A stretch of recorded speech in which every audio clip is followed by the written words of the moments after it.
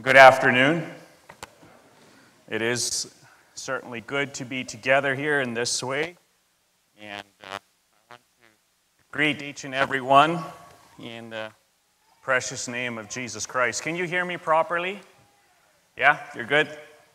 Okay, I'll take this out of the way. That way you can see my knees wobble a little bit better. All right. So it has been a blessing for us as a family to be part of bits and pieces of this weekend. Unfortunately, a few of our children are not feeling well, and so we've had to enjoy it from home. And so I just want to thank you all for making this possible. I want to express my appreciation for those who've spent a lot of time and effort into making a weekend like this possible and making it happen. There are so many things that go on behind the scenes that someone has to do them, and you did them. I also want to especially thank the ones that decorated this platform last night. As we tuned into the first session, I was really impressed with the visual, and especially with the verse that is here. As for me and my house, we will serve the Lord. It's found in Joshua 24. Back in the summer of 2005, when Aggie and myself got married, we decided during our time of preparation for the wedding, for our marriage, for our home, that we would claim that verse as our family motto. And so that verse, we always notice it right away when it is somewhere. There's our family verse. It's found like in Joshua 24 at a time when Joshua appeals to the Israelites. And he appeals them and asks them to make a personal decision to serve the Lord. He presents all the things that God has done for them over the previous years. And he also presents to them the other gods, little g, that they have encountered as they battled with other nations, as they encountered other nations. And at the end of it, he says, now the choice is yours. Choose ye this day whom you will serve, whether it's going to be the God of the Israelites, the true God, or if it's going to be the gods of other nations. And he says, at the end of that verse, he says, but as for me and my house, we're choosing the Lord. We're choosing Team God. We're choosing the God of Israel. And I pray that whether you are single, married, or you have children, without children, young or old, that is the choice that you have made as well. I'm on Team God. I'm with God. I'm choosing the God of the Israelites. And it is that type of choice, that type of commitment that influences the decisions, the daily decisions you make, the long-term decisions that you make. How is this going to impact my commitment to God? For this afternoon, we want to look a little bit at the topic of family devotions. And if you are like me, when you hear the word family devotions, sometimes it might trigger a picture in your mind of a dad and a mom sitting together with a number of children together, and everyone is sitting prim and proper, and the Bible is there, and it's just looking like a feast is happening right here. Now, if we're being totally honest with our families, especially with those of us that have smaller children, that picture-perfect devotional time can be rare. It's not, we have 5 children, and it isn't every day that everyone is sitting quietly, perfectly quiet, attentively. That is not necessarily the normal experience. However, that does not mean that the time together is wasted. And so, if we compare the ideal we sometimes have in our minds of what family devotions are with what we experience, there might be room for discouragement and maybe even thoughts of, is it really worth it Is it making a difference in my family if I lead out as the dad? Maybe sometimes we felt like giving up, or we are in the state right now where we have given up, just not worth the frustration. Maybe you're a new family, or I should say maybe you're a family that's new to the Christian faith, and you're looking for ideas on how can we pass on this faith to the next generation. And wherever you find yourself at, maybe your family devotions are going really good right now. I pray that the next 30 minutes or so it will be a blessing for each one of us. I'd like to begin by asking a question. In my mind, there are two ways that we spread the message of the kingdom. What are those two ways? I'd like to hear from you. Example? Yeah, I'm looking for a very common word. What's a way that you spread the message of the kingdom? Preaching, and starts with an M. Missions, right? We often look at missions as being the only way that the preaching, that the expansion of the kingdom happens. But I want to suggest to you this afternoon that there is a second way. Who wants to guess what the second way is? Praying.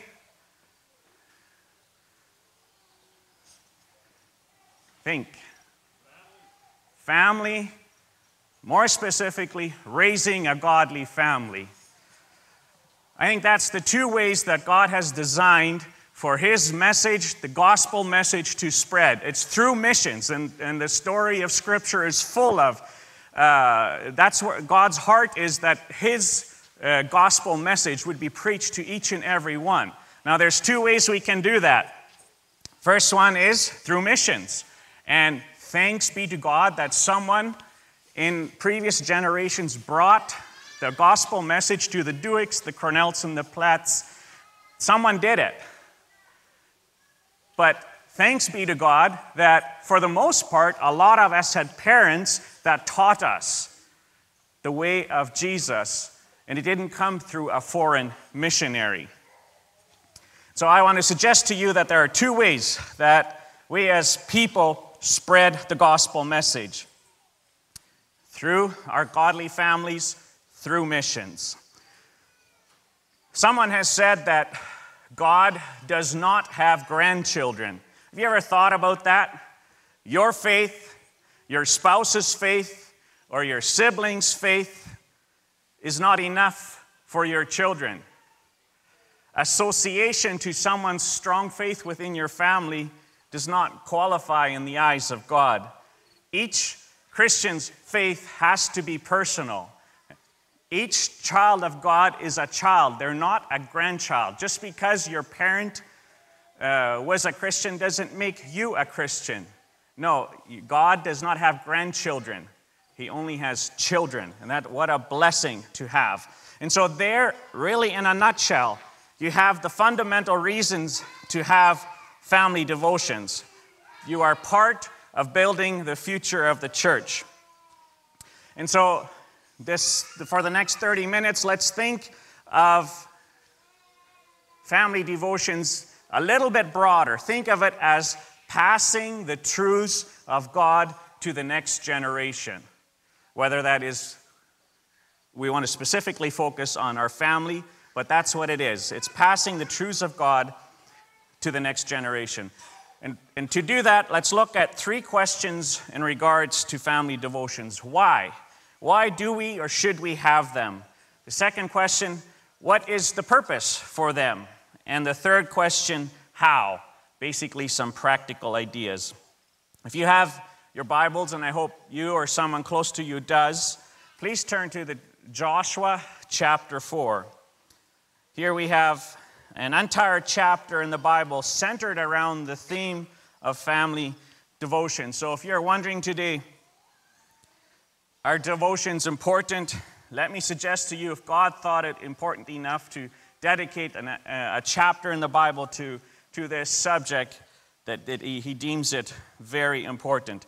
The story, the context of the story is the Israelites are ready to enter into their promised land. They've been traveling in the wilderness for 40 years, and just before they are ready to cross the Jordan into the promised land, Moses has passed away, and Joshua has been installed as the new leader. According to the previous chapter, chapter 3 of Joshua, the Jordan is overflowing at its banks, meaning that this is not dry season. We're not talking about a time in the river of Jordan's seasonal ups and downs. It's not dry season here. It's not just a few inches of water. It's overflowing at the banks. The Jordan is at its strongest and its fullest. And so I would like for us to begin reading in this chapter. We'll read the first 10, 11 verses. We'll skip some then, and then we'll finish, read the rest of the chapter towards the end. So if you have your Bibles, turn to Joshua chapter 4. I'll start reading in verse 1. And it came to pass when all the people had completely crossed over the Jordan that the Lord spoke to Joshua, saying, "Take for yourselves 12 men from the people, 1 man from every tribe, and commanded them, saying, Take for yourselves 12 stones from here, out of the midst of the Jordan, from the place where the priest's feet stood firm. You shall carry them over with you and leave them in the lodging place where you lodge tonight." Then Joshua called the 12 men whom he had appointed from the children of Israel, 1 man from every tribe. And Joshua said to them, "Cross over before the ark of the Lord your God into the midst of the Jordan. And each one of you take up a stone on his shoulder according to the number of the tribes of the children of Israel, that this may be a sign among you. When your children ask in time to come, saying, What do these stones mean to you?" So here we have the reason for the stones. It's supposed to trigger questions in the children's lives. Then verse 7, "Then you shall answer them that the waters of the Jordan were cut off before the ark of the covenant of the Lord when it crossed over the Jordan. The waters of the Jordan were cut off, and these stones shall be for a memorial to the children of Israel forever." And the children of Israel did so, just as Joshua commanded, and took up 12 stones from the midst of the Jordan, as the Lord had spoken to Joshua, according to the number of the tribes of the children of Israel, and carried them over with them to the place where they lodged, and laid them down there. Then Joshua set up 12 stones in the midst of the Jordan, in the place where the feet of the priests who bore the ark of the covenant stood, and they are there to this day. Now Joshua also set up 12 stones in the middle of the Jordan, a landmark that would correspond with the 12 stones that these 12 men were bringing, and they would put them up at Gilgal. So the priests who bore the ark stood in the midst of the Jordan until everything was finished that the Lord had commanded Joshua to speak to the people, according to all that Moses had commanded Joshua. And the people hurried and crossed over. Then we'll skip 11 through 19. Let's start again in verse 20. "And those 12 stones which they took out of the Jordan, Joshua set up in Gilgal. Then he spoke to the children of Israel, saying, When your children ask their fathers in time to come, saying, What are these stones?" Again, I want us to remember as we read through this chapter, the stones are put up to elicit, to trigger, to cause children to ask questions, and as a result, give the parents an opportunity to teach their children about God. Then verse 22, "Then you shall let your children know, saying, Israel crossed over this Jordan on dry land. For the Lord your God dried up the waters of the Jordan before you until you had crossed over, as the Lord your God did to the Red Sea, which he dried up before us until we had crossed over. That all the peoples of the earth may know the hand of the Lord that is mighty, that you may fear the Lord your God forever." The ultimate purpose is that everyone may know God. So why should we have family devotions? Because God commands it. Very simplistic. but true. Scripture is full of commands for parents to be teachers of the ways of God to their children. We certainly are blessed to have a good church. We certainly are blessed to have a good Sunday school. We are blessed to have an excellent day school. I spent some time with the principal this last week and praying with him, and I was just so blessed for his heart for the school. And we are blessed when we think about this church, the school, the Sunday school that we have. But all of these good things, blessings from the Lord, do not absolve us as parents from our responsibility to teach our own children. Rather, they are there. These good things are there to augment or to strengthen what you already are teaching your children at home.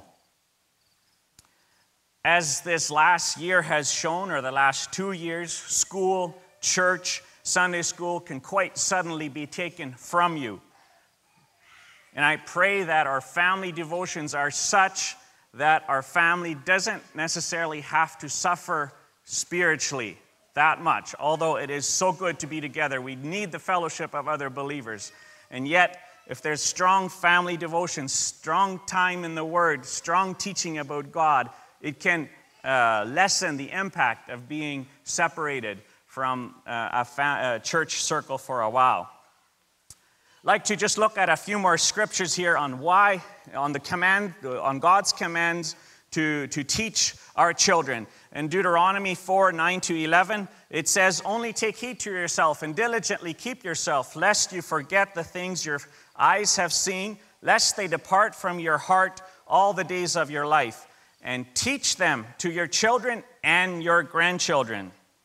And then in verse 10 it says, "Especially concerning the day you stood before the Lord your God in Horeb, when the Lord said to me, 'Gather the people to me, and I will let them hear my words, that they may learn to fear me all the days they live on the earth, and that they may teach their children.'" Now we don't have enough time, but in a lot of these instances where God commends or says that we are to teach our children, there's a specific part or a specific attribute of God that is coming out in those verses, and we don't have time to look at all of that today, but I just want to look at the overall theme. God is concerned that the things He does for you as the believer will not be forgotten and with you. It's supposed to be passed on to your children.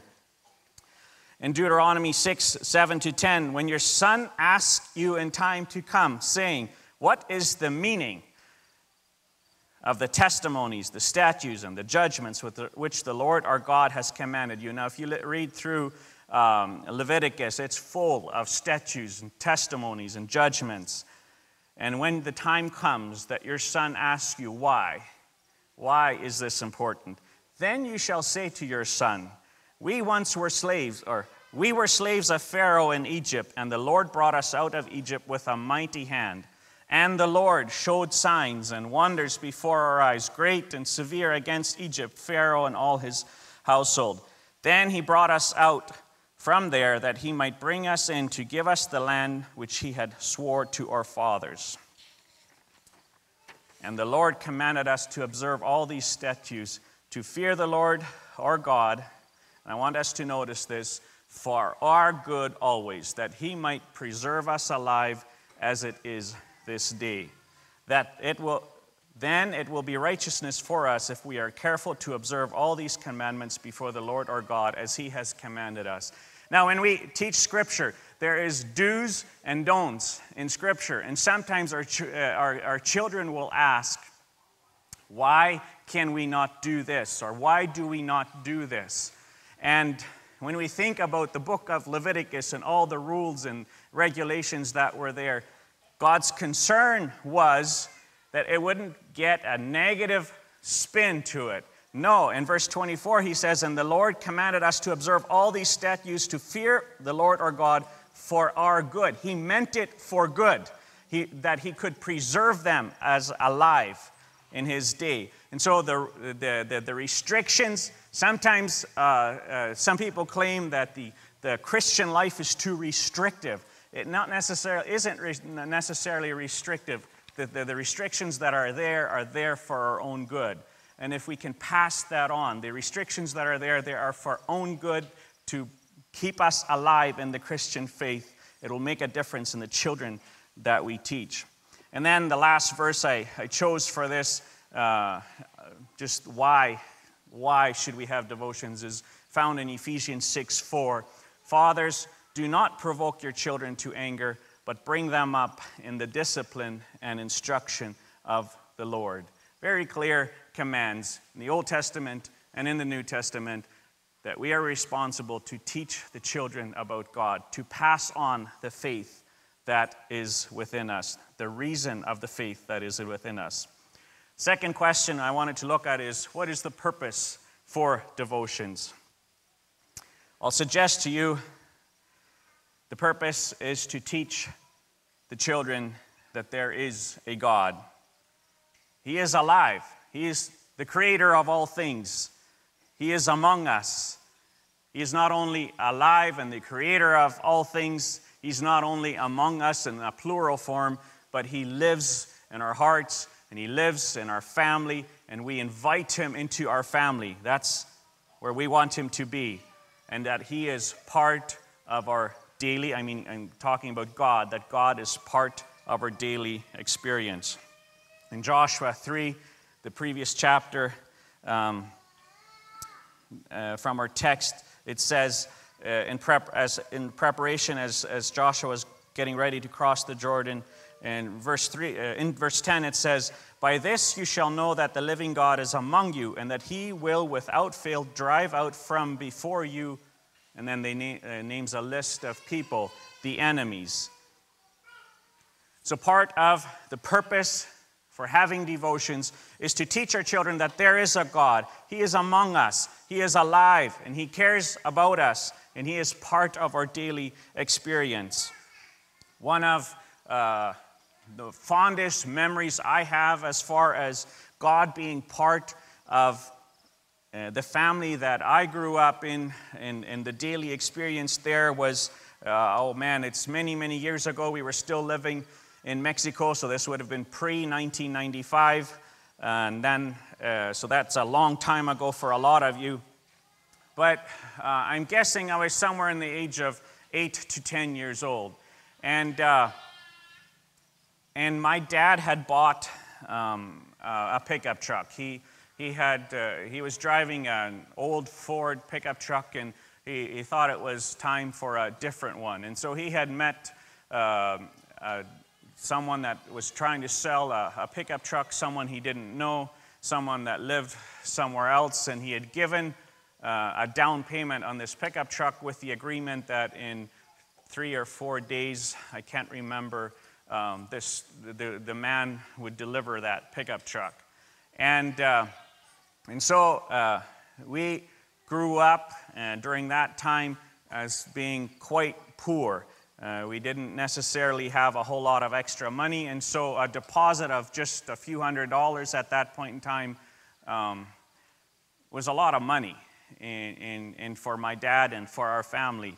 And as the days went by, day 3 passed, day 4 passed, day 5 passed, my dad was getting really worried. He had made this agreement with this man that the truck would come, but it didn't come. And so was he now going to lose not only the truck that he had thought he had bought, but secondly, the money, the deposit that he had left. And I remember as a young child observing and partially being part of the stress that my parents were going through. And a lot of time was spent praying. And I remember specifically that I went in the middle of the day, I went into the barn for a certain reason, and I found my dad there, and he was praying. And that left an impact on me, that my dad invited God into his very real experience when it came to buying a pickup truck. Fortunately, the truck did come eventually. It was just a little late. It all worked out in the end.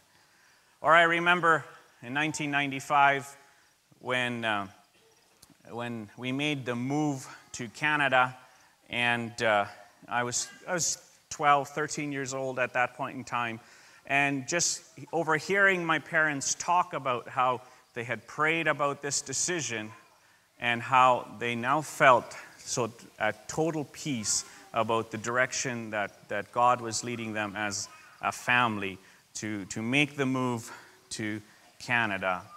And so these are two memories that I have. They don't necessarily center around a Bible reading time at the breakfast table or at the supper table or just before nighttime, but they are imprinted on my mind as very clear experiences where my mom or my dad went through something, God was involved, and God helped. God was there. And I think I can testify that as a family, we have often done this. We have involved our children in times of sorrow and times of great joy, invited God to be part of this, invited our children to be part of our experience at that point in time. Obviously, it has to be age appropriate, depending on the age of your children. But pass on to your children that God is alive. He's not just a distant God that rose and spends his time being busy in heaven. No, he is involved in the believers' lives on a day-to-day basis. So what is the first purpose of having devotions? To teach the children that there's a God who is among us, he is alive, and he's part of our daily experience. The second reason is to pass on the faith. 2 Timothy 1:5, we have Paul who writes in 2 Timothy about Timothy, "When I call to remembrance the genuine faith that is in you, which dwelt first in your grandmother Lois and your mother Eunice, and I am persuaded is in you also." Part of family devotions, part of inviting God into your daily life as a family is to pass on the faith, to pass on that strong faith that exists in you, which we've been given by God according to Ephesians, but so that the children have a model to follow. Third reason that we have family devotions is to bring the family together. The older your children are, the more difficult it is to find quality family time. And a specific time of devotions, a specific time of prayer is a way that you can consistently have time together as a family, to bring yourselves together and to build relationships with your children. It is almost always times when we feel like, it's getting a little late. We have our family devotions in the evening just before we go to bed. And so often, it wouldn't make sense to skip it. It's just getting too late. But we're committed to this. We need to have some time together with our children. And so often, it's when we have this uninterrupted time together that we can interact with our children and see where their hearts are really at, answer some questions, and pray with them. And the last reason that I have marked down, the ultimate purpose is that everyone, all the peoples of the earth may know God.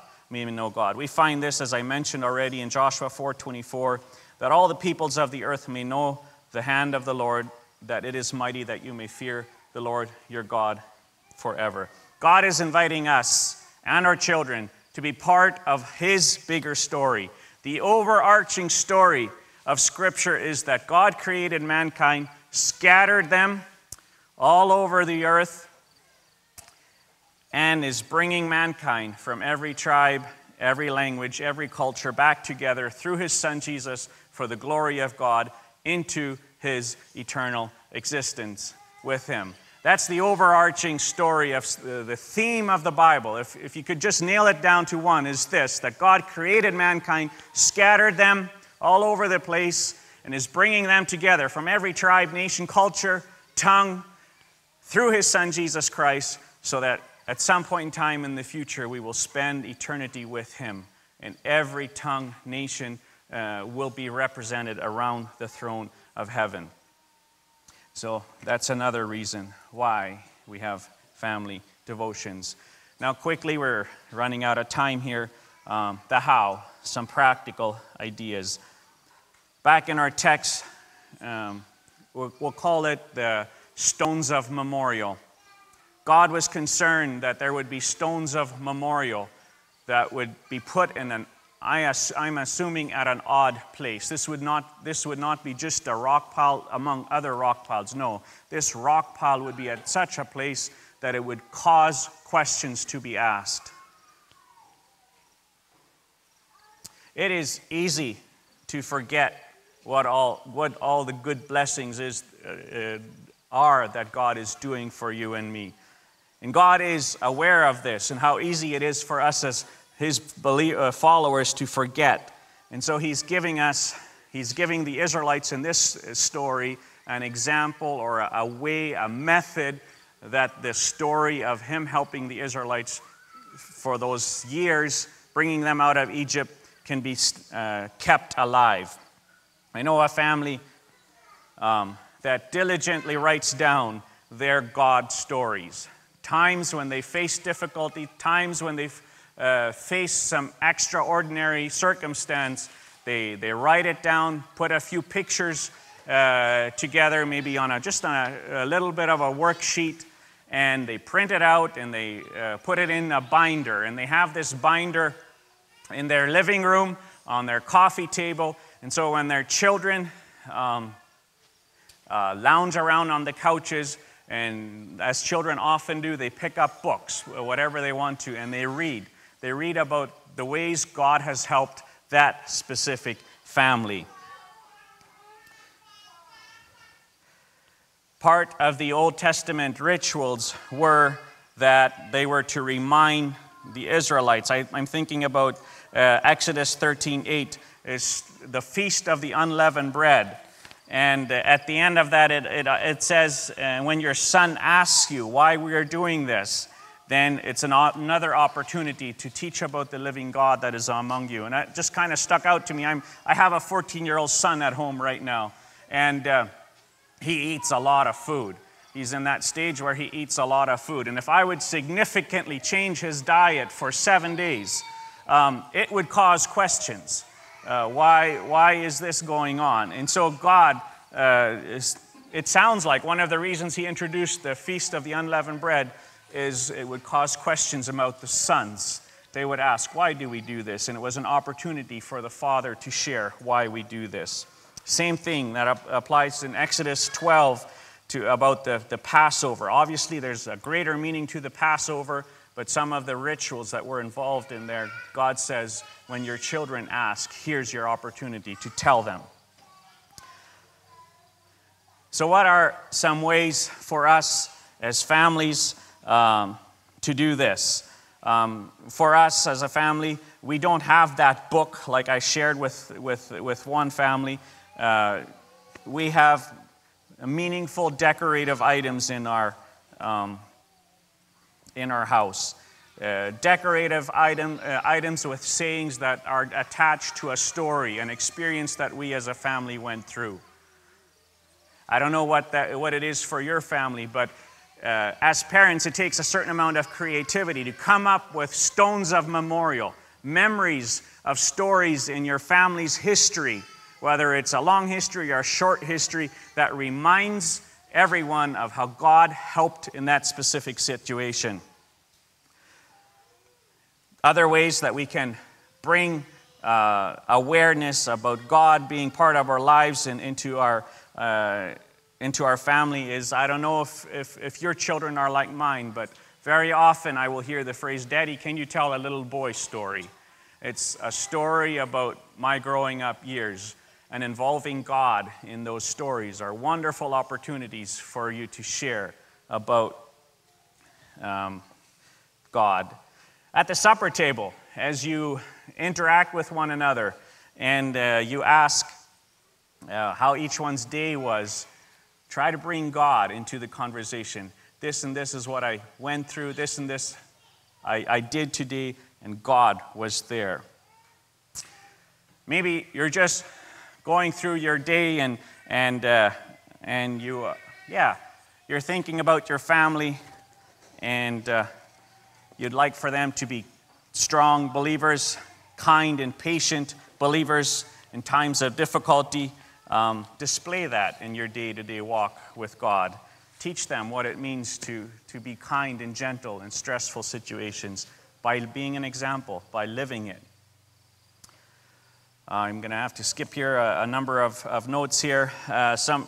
So these are just like stones of memorial, things that we can do to cause questions in our children's lives, to provide us with an opportunity to give, to provide us with an opportunity to teach them about God.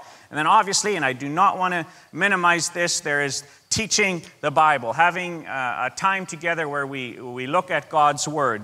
And it depends a little bit on the age of your children. We found this really wonderful book. It has simplified Bible stories in it. That it's 316 to 312 stories from the Bible, taken from the Bible. And we just read one story a day. And then at the end, there's a guide, a questions guide. And it's simplified stories, something that will appeal to your younger children. And there's simple questions that you can ask. And it involves them in the story. That's something we've found to be very meaningful. The last year or two, we have tried to expose our children not only to God's Word, but also to missionary heroes. And I know Edward sells these in his bookstore. We have a whole shelf full of these. It's called the Christian Heroes Then and Now. Wonderful, wonderful stories about missionaries and their stories, the difficulties they faced, and it's just a wonderful material to expose our children to God working on behalf of people who are committed to Him. Some other things that we have found helpful is on birthdays or at other special occasions, we have special times of prayer, of blessing for our children. And each one of our children, we can always tell it impacts them in a deep way when mom and dad, the rest of the siblings, take time and they pray for them and pray for specific struggles in their lives at that point in time. Also think about inviting your children to pray during family devotions. Well, whatever you do, whether you read a chapter from the Bible, maybe you have some other material that you're going through as parents, but it doesn't always have to be the dad that prays. Allow your young children to pray as well. It teaches them on how to pray. In conclusion, you and I will not be able to have family devotions without some effort on our end. It requires effort. It will require commitment. But I trust, based on God's Word, that it will be a blessing and we will reap the rewards sometime in the future. There are times when it feels like, is it really worth it? But let's not give up as parents. Let's continue to do it. Let's continue to plant seeds of God's truth in the hearts of our children. So I pray that you have been blessed tonight. You have a few ideas. And I just want to encourage each and every one. Teach your children the ways of God. Teach them. Teach them. We are now, probably more than ever, although maybe the previous generation said that too, there are so many opportunities, so many things that are wanting to grab our attention. The distractions are very real. And let's take the time to teach our children about the truths of God's Word. Teach them about a God who cares, who lives, who wants to be involved in our lives. And let's raise a generation that is passionate in serving the Lord. So let's just end with a word of prayer yet. God, I just want to come to you tonight and just thank you for your word. And I thank you for these brief minutes that we had here to just look into your word in regards to family devotions, time of worship and prayer and singing together. And Lord, I pray that each and every family that is here, whether new believers, whether those that maybe have all grown children, or anything in between. Father, that each family would experience you, and that each child would know that you are alive, that you're a good God, that you have a purpose for each of them. Lord, we ask for wisdom and strength and commitment in the hearts of the parents to take this yoke, this responsibility seriously, and to teach their children the ways of God. In Jesus' name we pray. Amen.